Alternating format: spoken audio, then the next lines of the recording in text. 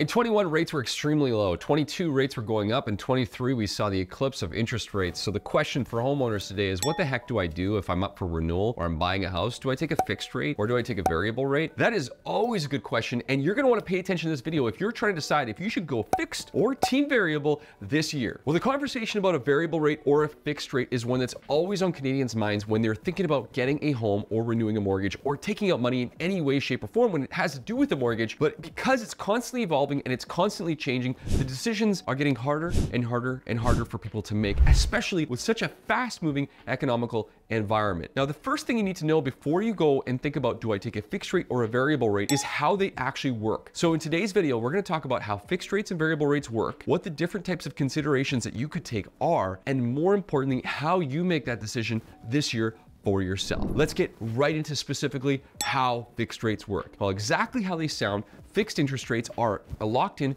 for a period of time, typically 1 through 5 years, but you can go up to 7 or 10 years in Canada, although most people don't. Now, with a fixed interest rate, there's no change no matter what happens in the marketplace, but when you lock in, you are locked in. Now, fixed rates are basically typically determined based on a number of factors, such as what's happening in the marketplace externally and economically, but more importantly, what you really want to pay attention to is the bond market. You see, typically banks anchor their interest rates based on what's happening in the 5-year Canada bond yield. So if you're watching that and you see a downward trend, there is a possibility that you could see interest rates declining. More specifically, interest rates are priced about 1.25 to 1.75% above the bond yield. Now, if you don't care to know how do you actually calculate the interest rates, but you're more curious about how to choose a term, let's talk specifically about how to determine whether or not you should choose a 1, 2, or 3, or 4, or 5-year fixed rate. Now, a couple things really quickly. In different markets, there are different rates depending on the term lengths. In the current market that you might be looking, you're likely seeing lower interest rates as you look at the scale from 1 year through 5 years. And there could be a time when you see that actually invert and see lower interest rates for shorter times and higher interest rates for longer terms. But you need to be considering a few things if you're thinking about locking in. Number one, if you're locking into a fixed rate mortgage, you are agreeing to paying that particular rate of interest for that set period of time, whether that be 1, 2,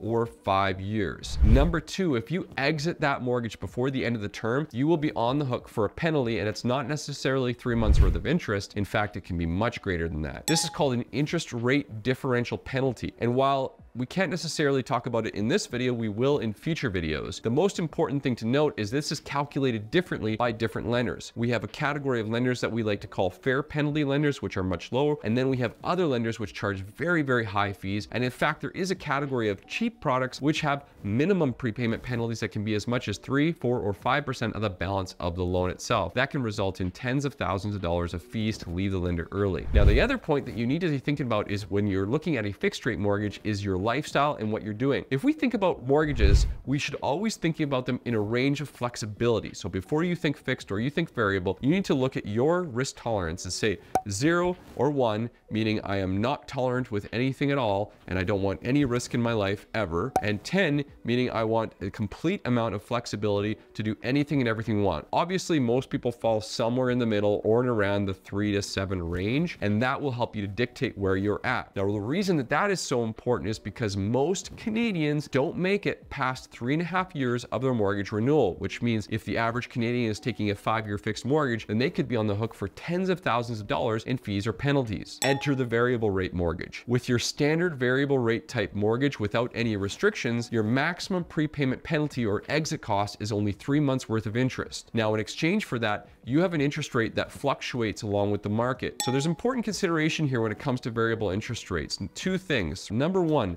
there's 2 different types of variable rates. VRM, which is what we call a fixed payment. And this is where when the Bank of Canada is going to adjust its key interest rate, your actual interest rate floats up or down. Now, with this fixed payment, your payment remains the same, but the amount that goes to principal or interest will go up or down. The other type of variable rate mortgage, which is called an ARM, is where the actual payment goes up or down, which is great in a declining rate environment, not as nice in an increasing rate environment. Now, how is a variable rate actually determined is based on what happens with the Bank of Canada and what discount that you negotiate with your bank. Typically, how that works out is you receive a discount of prime minus something. Let's say 0.5%. So if today prime is 6.5% and you get 0.5 off of that, you would actually have an interest rate of 6% today. So if the Bank of Canada reduced its rate, then you would see prime fall down and you would see your interest rate go down with it. So as you can see, the variable rate side can benefit you from two angles. Number one, if we're in a rate environment where overall interest rates are declining or going down or staying the same, typically you can pay less. If we're in an interest rate environment where rates going up, then you could end up paying more in interest. Now, remember, one of the reasons that people do go variable isn't necessarily just the interest, but also the fact that you can exit at a very low cost. So then the big question is, okay,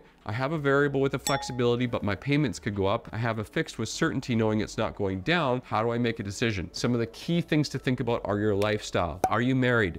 Are you planning to have kids? Is this a rental property?